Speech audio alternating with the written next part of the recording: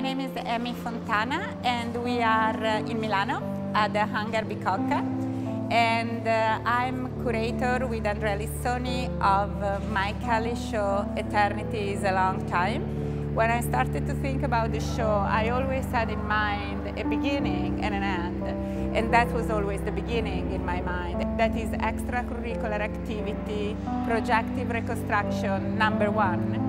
And it's my Kelley piece from 2000. And this is actually the first piece that Mike and I produced together. This piece and this series of pieces are pieces in which Mike is starting to incorporating different media. So we saw the sculptural part that is almost like a set, and then there is a video connected to it.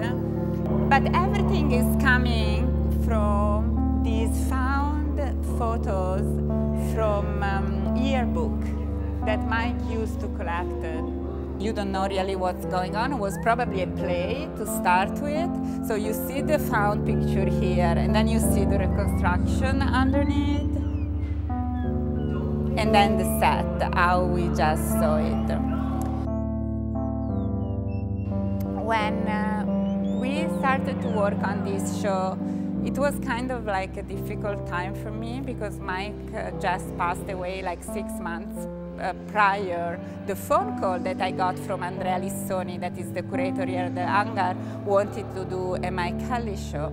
So I was kind of like, I didn't really know what to do, but I decided the only way that I had to do that, it was like starting from myself and from my relationship with Mike.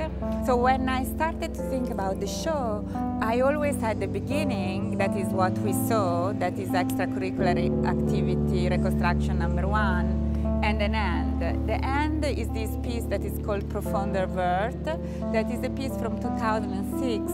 The piece was originally commissioned by the Louvre in response to a show of American painters from 1800.